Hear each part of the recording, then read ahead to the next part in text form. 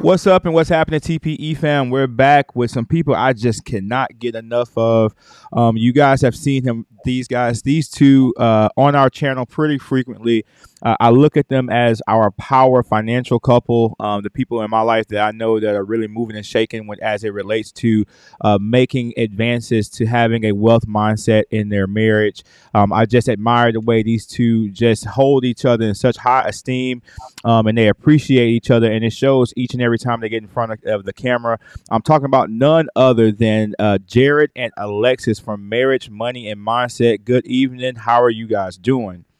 What's up, Hey man, guys? doing good, doing We're doing good. good. Doing good, good, good. So before we go too much further, I want to make sure I get this stamped in here real good.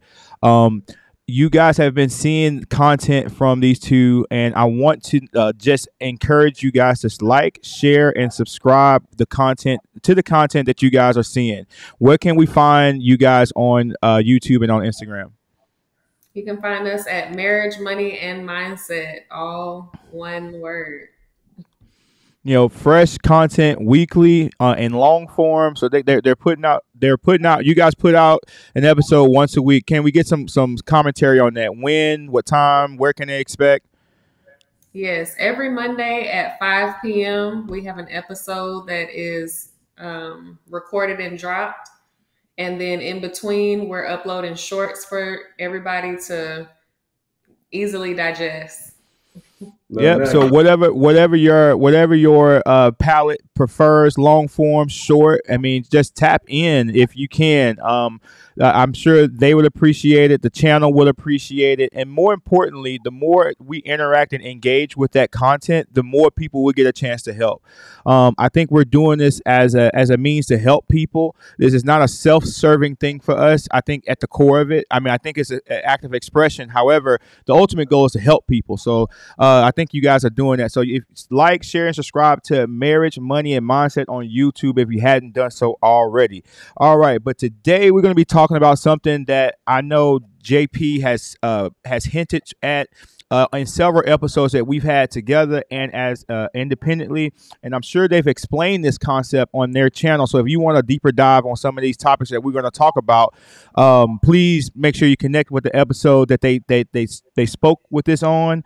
But we're going to be talking about criteria, due diligence, delegating their portfolio, and some other things. And so I would just encourage you guys. Can y'all just jump off and give us like an introduction of what we're going to be canvassing today and what can we expect? Okay, so today we are going to hit it off with real estate investing. So I know last time we talked about the stock market, investing in the stock market.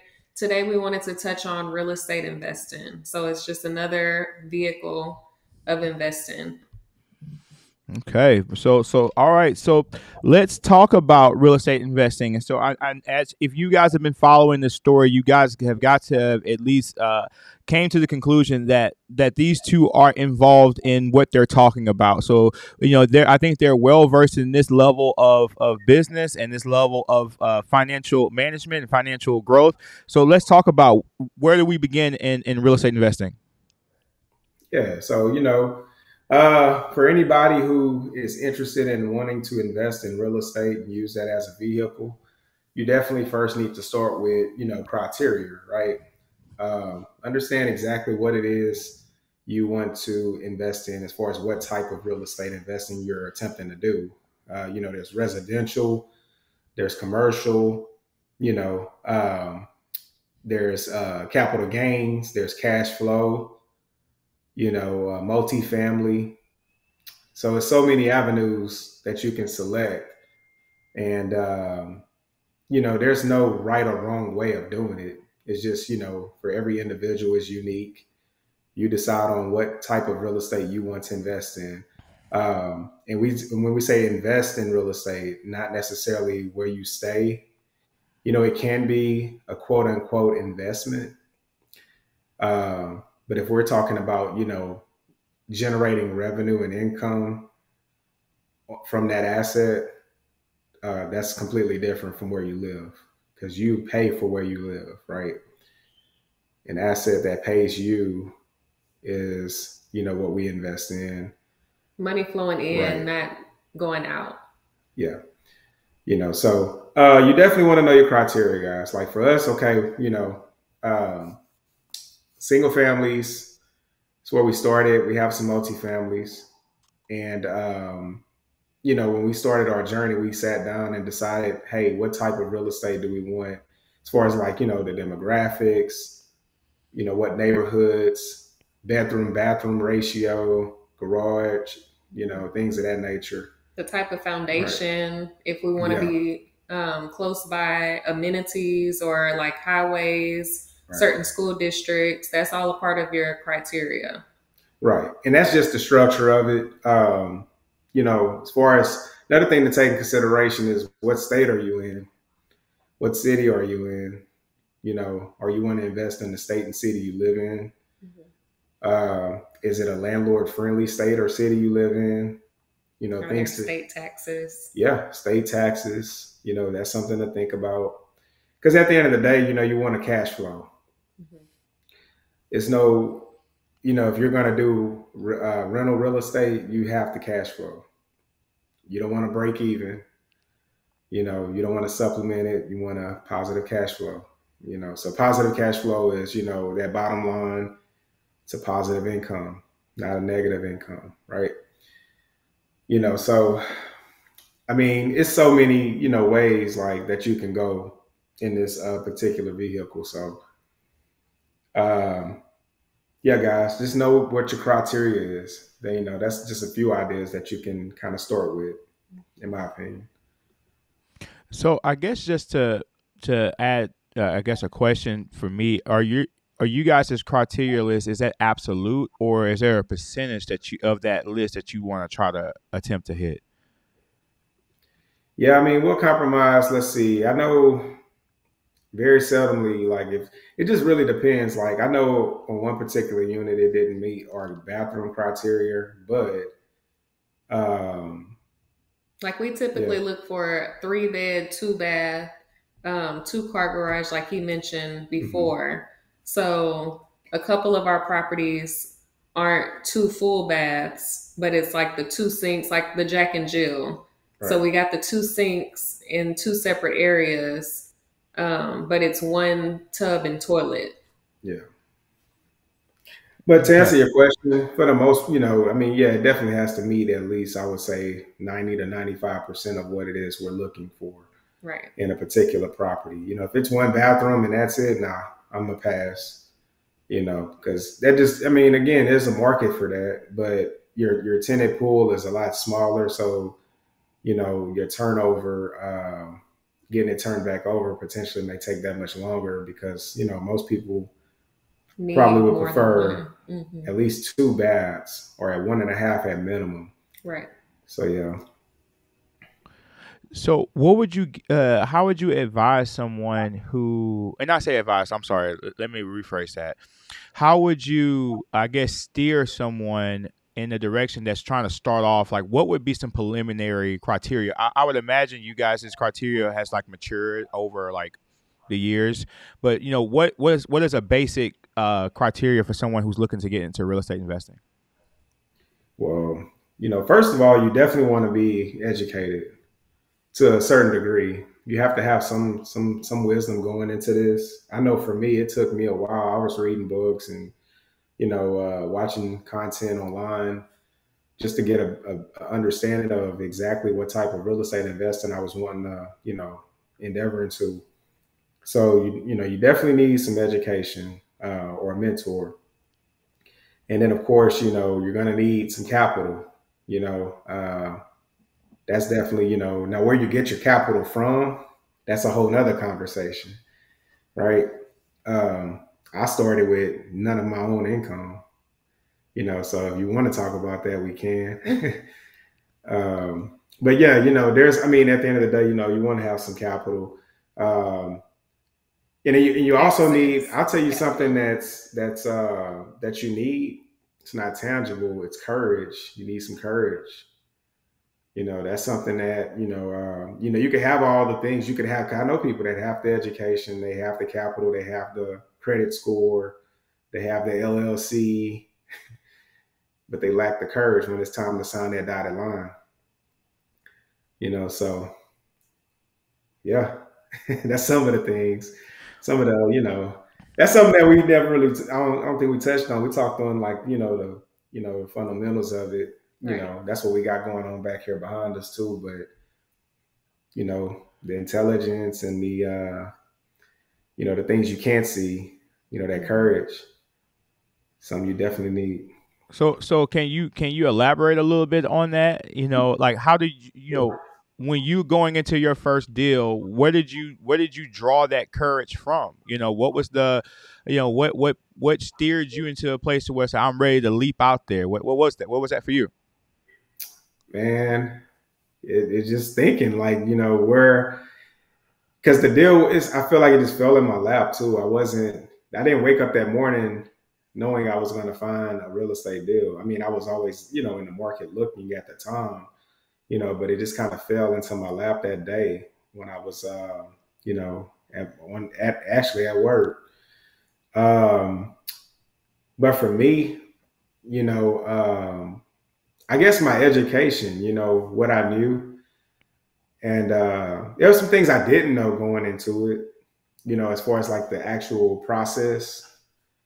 I got with an agent, like learning exactly like, the The earnest steps. deposit, the option, the contract, the due diligence. It was a lot of that. I was kind of the unknown, but, doing it once gave me that much more confidence for the next round.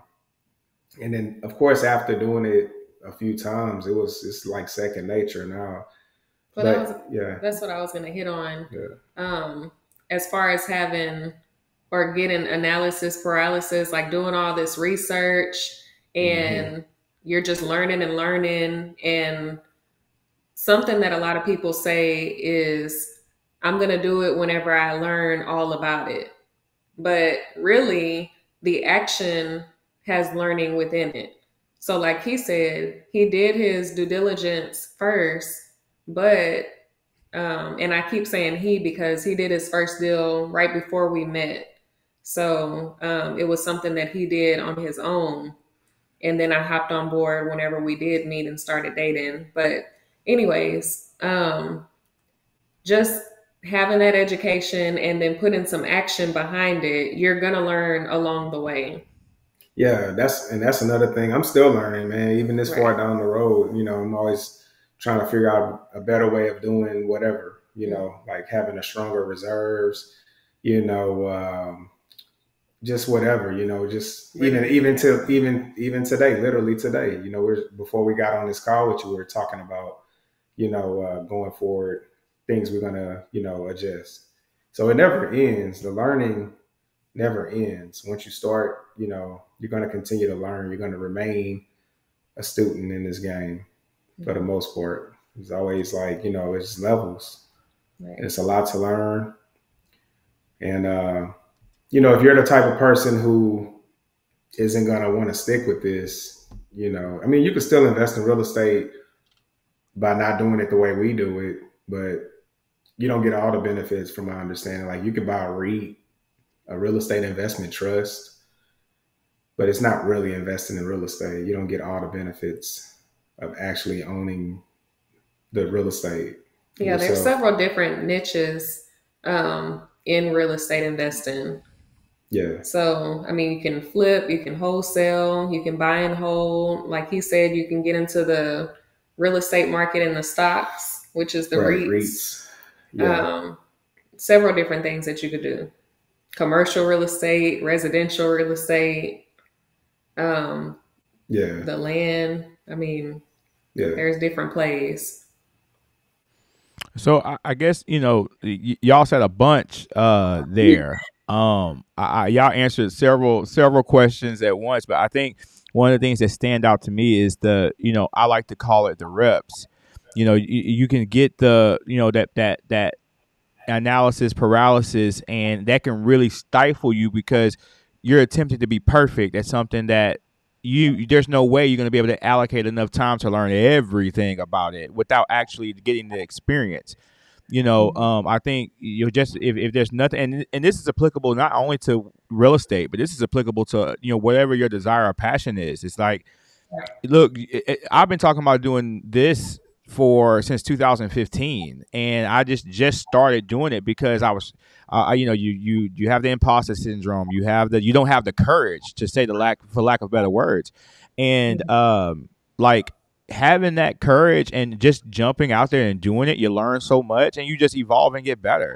I feel like even just in the last 6 to 8 weeks, I've been challenged to be better. Like I feel like my delivery is getting better. Like the more you do it, the more you talk, the more you're constantly refining and you're constantly getting educated. And you're constantly. So I love that. I mean, I love that you guys brought that up for sure, because I think the great ones, or not even the great ones, the best of us who are accomplishing the goals that we want, it requires that we that we actually put our hands to the plow and continue to learn and have that Kaizen mindset of continuous improvement. So, man, I love that. So let's jump into some of the things that you guys got on the board. I know I heard due diligence, and I wanted to kind of just unpack that. Kind of what does that mean? How do you guys go about executing that? What are the protocols that you guys have in place for that? And just y'all can just work through the board back there because it looks interesting. I've been staring at it as y'all have been talking, so I want to let's break it down and unpack it.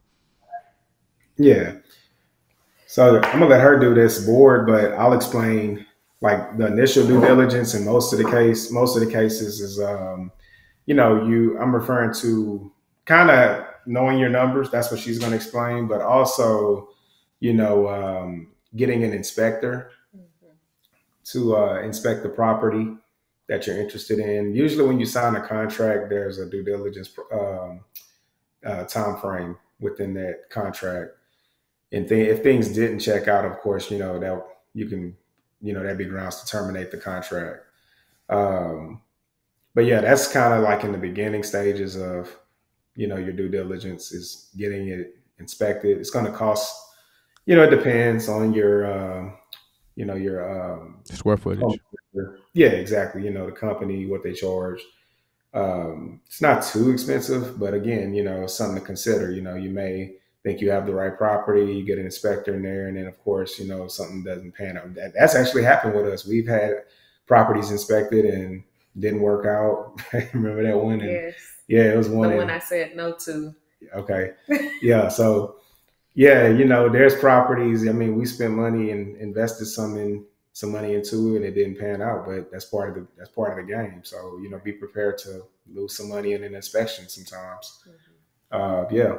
And then the option, we lost the option, $100, so just like I say, those are some things to consider. But then of course the numbers. So it's not a deal if the numbers don't work, and I'm gonna let her take over on that part. Okay. I'm gonna scooch over so y'all can see. Okay. So basically, like you said, it's not a deal unless the numbers work out. So you have to know how to calculate the cash on cash return, which is what I'm going to break down on this board. I'll bring it close. That's a little better. Move this too. Yeah. Okay. So I made up a property. It's called 717 Main Lane, and it's listed for $100,000. So this is the 4-part breakdown on how to calculate the cash on cash return to a property. It's basically how hard your money is working for you, or what's your return on investment. So the first category is income, and your rent is your income. So for this property, we're going to be making $1,000 a month in rent. Your expenses associated is your mortgage, which is $565 a month. These are just example numbers. Your taxes are $66 a month. Insurance, also $66 a month. And your property management fees, if you decide to have a property management, is usually 10% of the rent. So it's $100 a month. And then category 3 is cash flow. So cash flow is your income minus your expenses, and that gives you your cash flow. So the cash flow is $203 a month. And then we need to calculate the cash on cash return because, I mean, it's $203 a month. Is that a deal? Is it not a deal? You don't really know if you stop here at 3. So you have to do your down payment plus your closing costs. The down payment I calculated at 15%. The closing costs I calculated at 5%, which is usually too high, but just for simplicity, 15 and 5, that's 20% of the listing price. So it's $20,000. Okay. And then your annual cash flow. So you just take the $203 a month times 12 to get a year, and you get $24.36.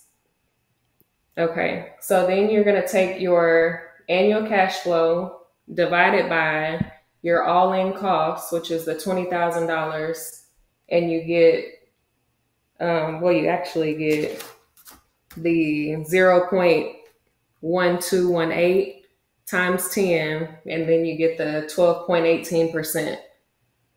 So really, that's still up to the person to decide if that's a good deal for them or not. So is 12% a good return for you? I mean, it's definitely more than your money would be making in the bank. So usually we try to make at least 10% on our real estate deals. So for us, this will be a good deal.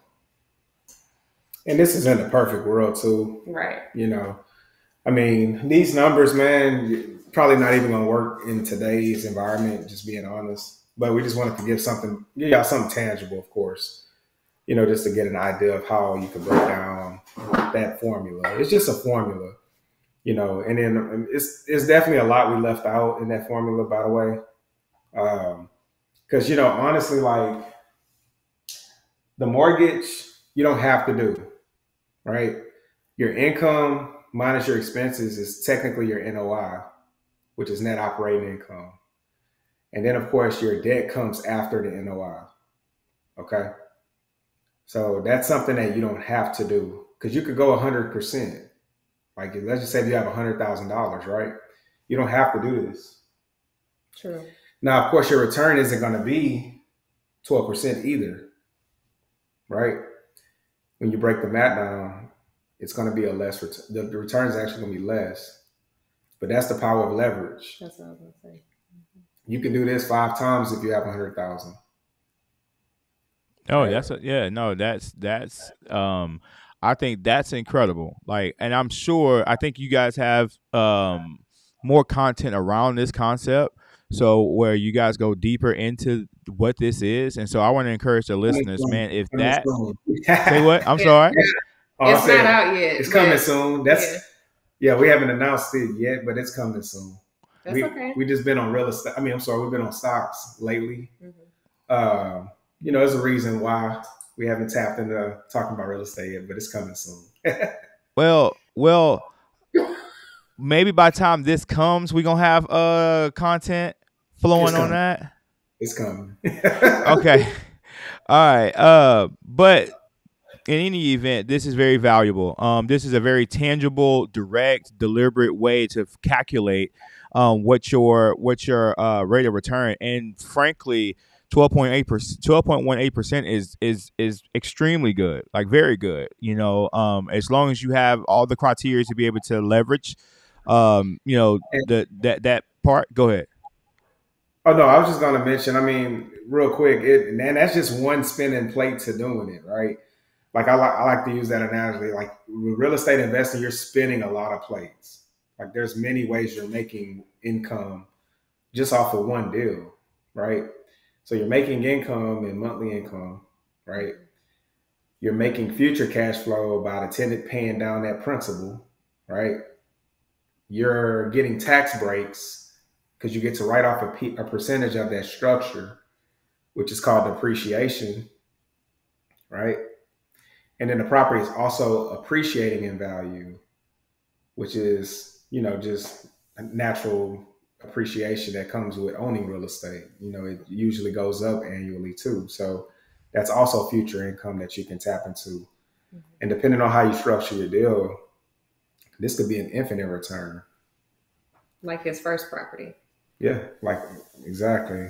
My very first deal is ended up being an infinite return. So when you say infinite return, it sounds pretty obvious to me what that means, but Mhm. maybe that I might be not clear on it. What is an infinite return for the listeners? So it's basically when you have zero in the deal, right? Okay, so how could you purchase this type of deal? Well, the obvious first way you would come up with purchasing it would be to just save up the income, right? You would just earn the income yourself from exchanging your time for money until you have enough for the down payment. Well, that's dollars you exchanged. It took you X amount of time to, exchange time for that money. So you could, the problem with doing that though, that deal may not be here by the time you have it saved, right? That's one problem. But let's say you have equity in your primary residence, or let's say you have a stock portfolio that has margin that you can borrow against. Well, you can get that money, you can access it now. That's your capital. Yeah, it's going to cost, but guess what? You have cash flow that could potentially cover that interest that it's going to cost. So if your down payment is coming from a source where you borrowed the money, of course we're talking about, like we mentioned before, it has to be on sale. The money has to be affordable, right?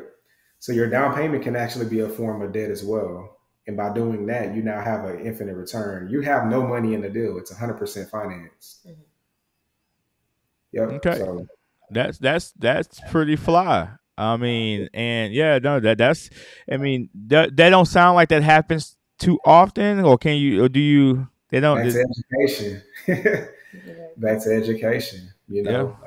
I knew I had an idea of where I was going to access some capital when I was getting started, and so once it was time to execute, that's all I needed is just that courage at that point, because I had the wisdom, I had the capital, and now I just needed that courage. Wow. So but yeah, Okay. yeah.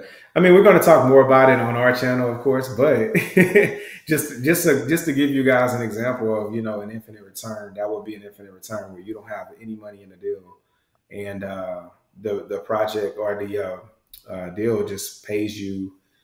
Basically, it's called an infinite return where you have no money in the deal. Mhm. So if you hadn't already, and or hadn't considered this already, please make sure after you get done listening to this, go over to Marriage, Money, and Mindset and subscribe. Because if you're interested in any of the things that you're hearing so far, this is just what it sounds like, just like the tip of the iceberg. They're going to really unpack this concept. I might have been asking too many questions, but they're really going to unpack this concept on their channel in detail. So I encourage you to go over there and do that. Okay, last thing I got on our list today is when we're talking about delegating you guys' portfolio. You know, just speak to, what does it mean to delegate your portfolio? What portfolio are you talking about? Just for the listeners out there that don't have any context, break it down for us. Okay, so delegating for us is important because we don't have certain tasks that we want to execute on ourselves. It's a Um, job. yeah, it can be looked at as a job, right? We got into wanting to invest in real estate to literally be investors, not be a quote unquote landlord, which is the term that, most people that actually go and knock on the door to collect the rents are called, landlords, people that are actively doing the job of a property manager. So that's one form of delegation that we utilize as a property manager here in town. And it's still a job that you still have to do because you do have to manage the manager, right? I've been doing a lot of that lately with our management company, simply because we have some turnovers going on. Usually, I don't talk to them this much, but just keeping them in line, keeping them in check, making sure they're doing the job that I pay them to do. That can be, something you got to manage, but versus me actually getting the crew together, hiring the crew, giving them access to the unit, it's still a job. I mean, you delegate as much as you can. You could even have your lender. if you're going to finance your property, you could delegate your taxes and insurance to them too. If you choose to do that, like a commercial loan, you can actually request to not have your escrow, or you can have it escrowed. It's completely up to that investor. Some lenders, by the way, I know the lender we utilize for a couple of our properties, we don't escrow, and that's a personal preference of ours. But yeah, those are a couple forms of delegation. It's just an option that you have. If you're the type of individual, you got a DIY. You got to do it yourself. You want to cut the grass. You want to knock on the door. You want to scrub the toilets. Hey, have at it. Yeah. Have at it. We got into it to be passive income. So yeah, as much as possible. Yeah, as much passive that we can get, that's what we choose to do because we value our time more than anything. And it's going to cost, guys. Look, hey man, if you don't like how much you're spending to delegate, then just go get you a couple more of those. Because I get it. You're looking at this bottom line. I'm $203. I don't have any money to delegate, or it would have been 302, 303 without the management fee. But still, man, like just go get more doors. You want to focus on growing the business, not working in the business. And I think to add to that is if you set your criteria up right, that you should be able to generate enough income to yield the delegation fee. I think if you're going there without the proper criteria to give the proper yield. Go ahead. I'm sorry. Well, I was just going to mention. So, at the very least, guys, what you should consider doing if you're going to do it all yourself, still calculate that property management fee. That way, you have it figured in there just in case you decide I don't want to do this anymore myself. I want to delegate. Because it's better to know what that number still looks like versus not knowing what the number looks like without it. Because you may consider later on down your journey, okay, now I want to delegate, right? That's all I was going to mention. So you still want to factor it with or without property management, and usually property management, is on average 10% of your gross income. You can negotiate it if you got a management company. Like, I know I recently negotiated ours down a couple points. So, but on average, it's 10% of your gross income. So just factor it in. It wouldn't hurt. That would be my advice. So. No, for sure. That makes sense. Especially at scale, just to have a team to be able to scale up. If you're so hands-on, there's only so much you can do. It becomes a full-time gig at that point. Once you get to a few doors, I would imagine. So, man, no, I appreciate you guys' time and wisdom tonight. Every time and look, I wanted to say this on the beginning. You're going to have to listen back through this and next time take some notes, TPE fam, because there were so many gems dropped. You guys explained a bunch of concepts on here that I think we're not even thinking about as a group at large. And so I appreciate you guys always being transparent. I appreciate you guys being thorough. I think, to say the least, I think that I think that you guys are about the things that you talk about. I appreciate the fact that you guys are actually doing the work. Hey, listeners, again, I'm going to say this. I'm going to kick it to them this time. Where can they follow you? Where can they catch up with you guys? You guys can follow us at Marriage, Money, and Mindset on Instagram and on YouTube. Make sure to subscribe. Every Monday, 5 p.m. Central Time, catch us on the video. That's what's up, man. And hey, TPE family, if nothing else, just subscribe to the channel, man. We appreciate support. I want to support these guys. These guys have been incredible during their time with TPE. I appreciate them pouring into you guys as much as they have. And until next time, people, peace. Peace.